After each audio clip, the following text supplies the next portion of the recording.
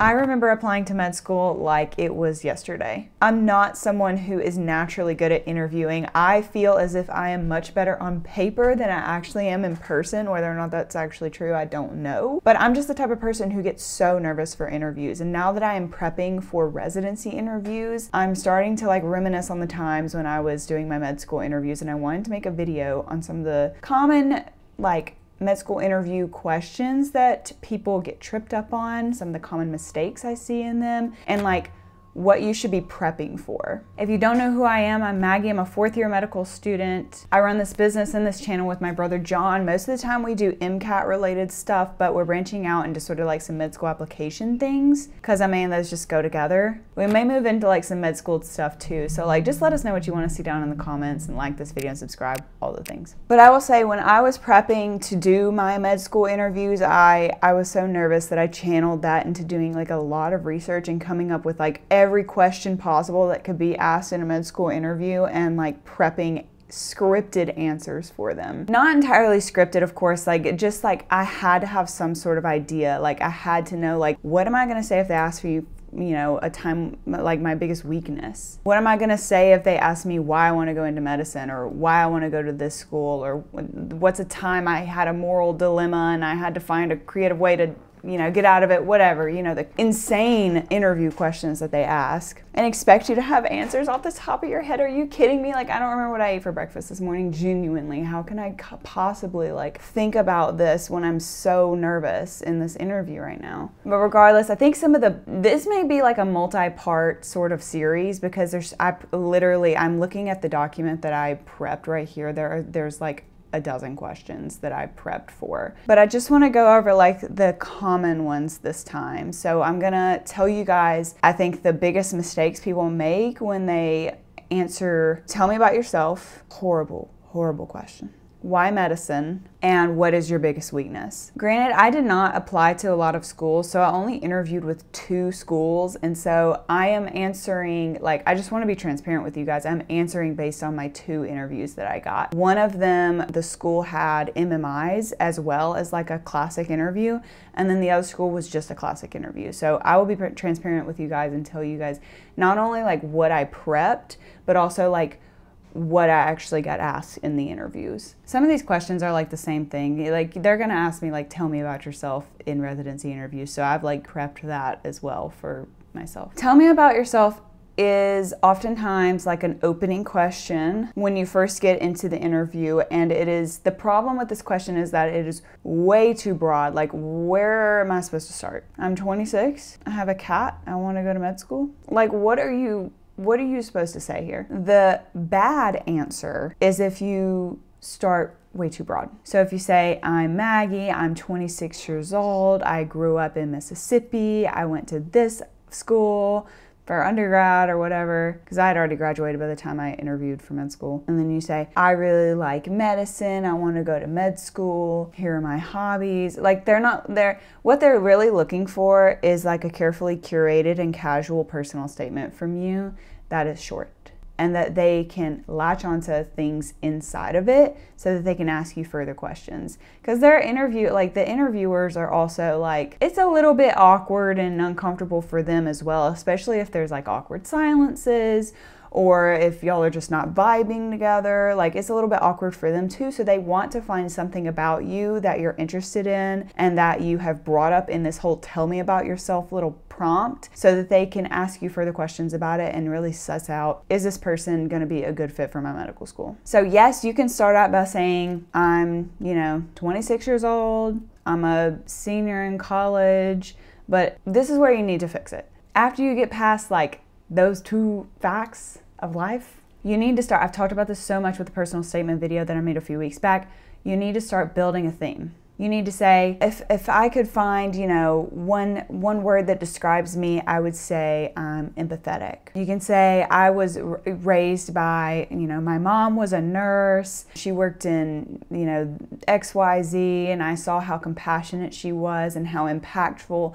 that her words and her presence was to others. And I always wanted to, fill that role. And then you're going to get into the question of, why are you not a nurse? Or why are you not trying to go to nursing school or whatever? But then you can say, you know, I saw all that, and then I have this clinical experience being a medical assistant or a scribe or whatever, and I always really admired the way that the physician like leads the team, whatever. You get it. Like, that's how you are building it. You're not only answering, tell me about yourself, you're also saying like, here's how I see myself as a human. Like, here in a few words, here's how I see myself matching really well into the medical field, and this is why I want to go into medicine. Like, you're sort of hitting two birds with one stone. You could also, like, especially if you're one of the people that's doing MD, PhD, or you're trying to go into like a really academic program, you could say, oh, I'm one of the, you know, I've always been the type of person who wondered why things happen. My curiosity could not be satiated. That's why I picked biology in undergrad to study, and that led me to medicine because you have this constant learning, like blah, blah, blah. I would say,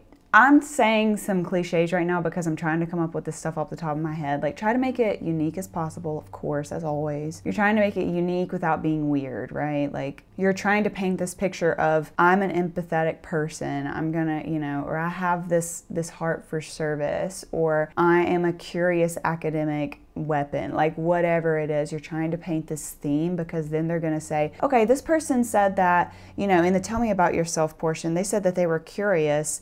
I'm going to now ask them about the research, you know, or they said, you know, I'm empathetic. I'm going to ask them about their service or volunteering opportunities, or like whatever. So they just are trying to I think if you think about it from the frame of the interviewer, then you can sort of understand like what they're looking for in the question. Because I mean, they're just trying to get to know you, and they're trying to figure out what to pull from your long, you know, application that you have written out for them, because they probably looked at it for like 2 seconds before you got on the call. Just being real, these people are really busy and they're interviewing a lot of people. So that's like the tell me about yourself question. I will briefly, if it's good enough, I will read y'all what I wrote. So when I was prepping for interviews, I like would write down the question, and then I would just brain dump, and I'd be like, oh, tell me about yourself. Like, what do I want to highlight? Like, oh yes, I like doing this, that, and the other. I see myself as this, that, and the other, whatever. But I ended up like extrapolating on just one. And so I kind of was like, oh, you know, I practiced this a lot back in the day. I don't even know that I got asked this question, but I was like, oh, I'm, you know, whatever. I'm Maggie. I'm from Mississippi. And then I was like, my friends and family would say that I'm really logical, love science. And then I said, but I felt like I would have,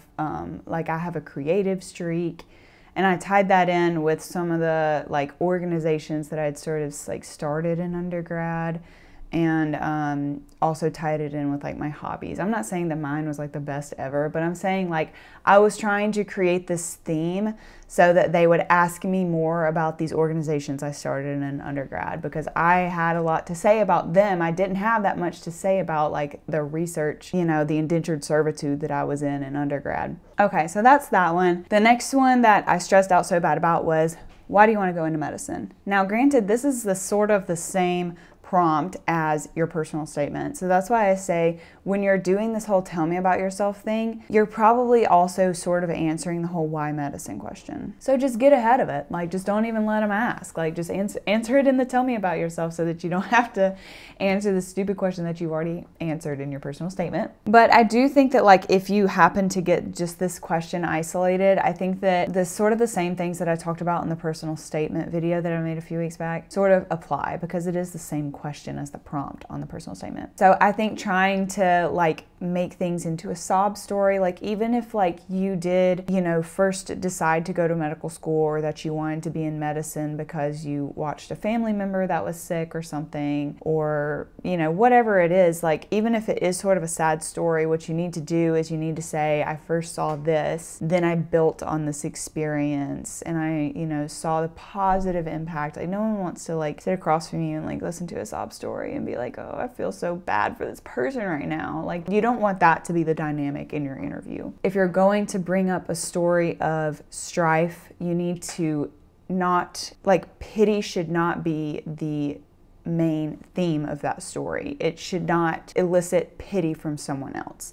It should make them be like, wow, this person is so resilient, look at what they've made out of this situation that they were given. That's how you want that to land. So you need to like carefully craft that. And also, like, hot take, like deciding to go to medical school is a decision you have to make like every day in undergrad. Like, it's very difficult to do like the pre-med curriculum and do the MCAT and do the interviews and all that different stuff. And so really everyone knows that you are not just drawn to medicine because of this one isolated experience that you had when you were 6 years old. Like, you have been making that decision for years and years, if that is the case. So what are the other things in medicine that have kept you going? What are the other experiences that have built up over time that have kept, you know, stoking this fire, this passion for medicine? So I feel like that's like, I don't know. I mean, you can watch like my personal statement video.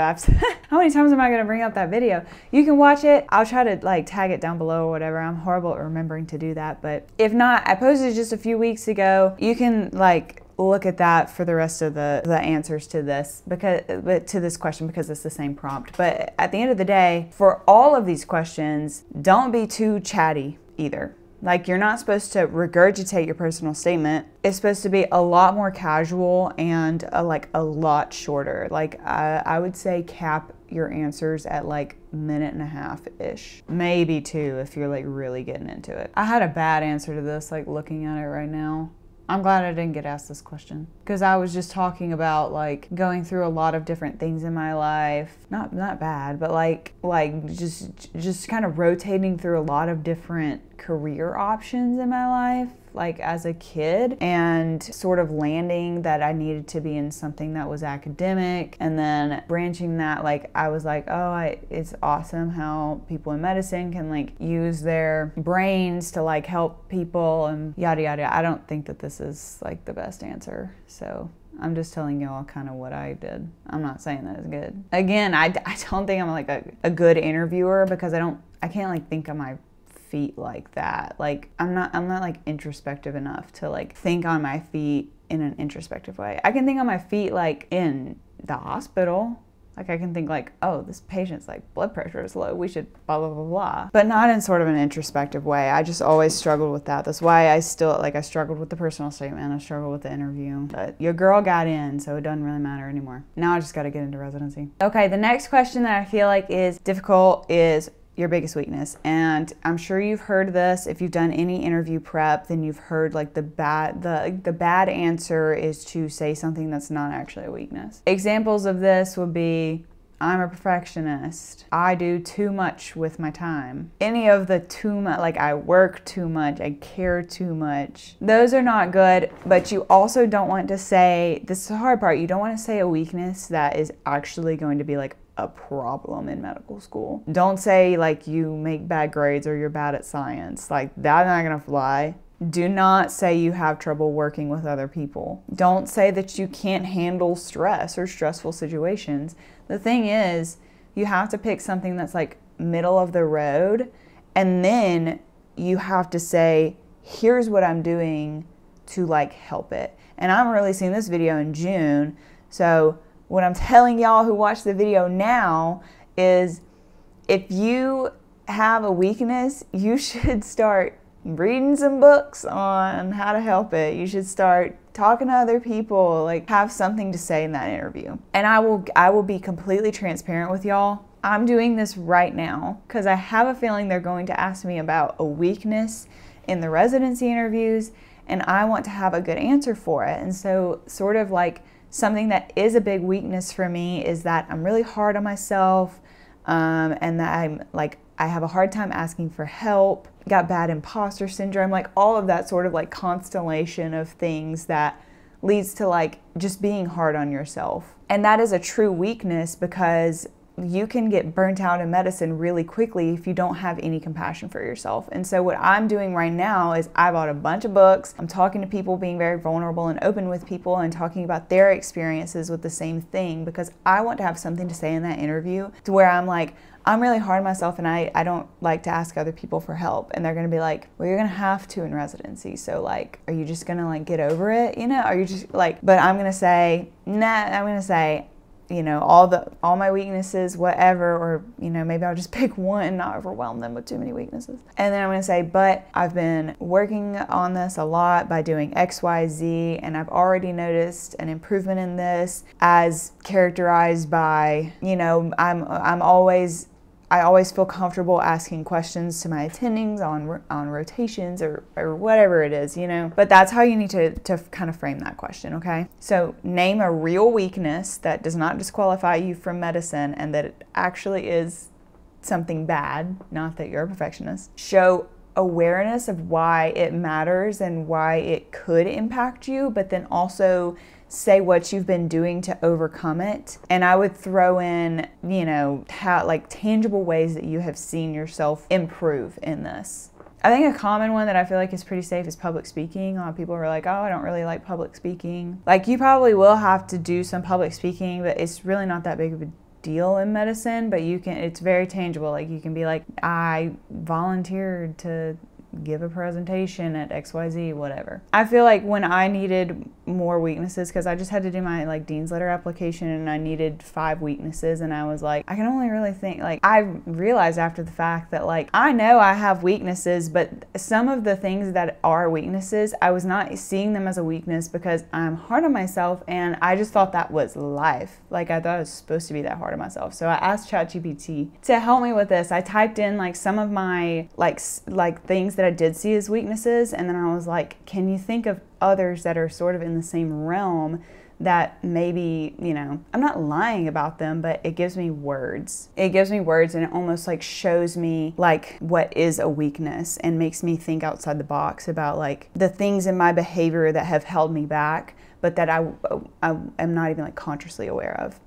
Again, I'm not an introspective person. That's why I'm trying to make this video, because I know that there are other people out there like me. Okay, now this could be like a 1,000,000-hour long video, but I'm gonna stop it here. I'll make other videos like this with other interview questions. Like I said, I'm looking at like at least 10 others that I could talk about. And I don't think I got asked any of these in my interviews. I may have got asked the weakness question, but I can make another video about like things that actually got asked in my interviews too. All right, let me know what you guys want to see in the next video down in the comments below. Like and subscribe, whatever. I'll see you guys later. Bye-bye.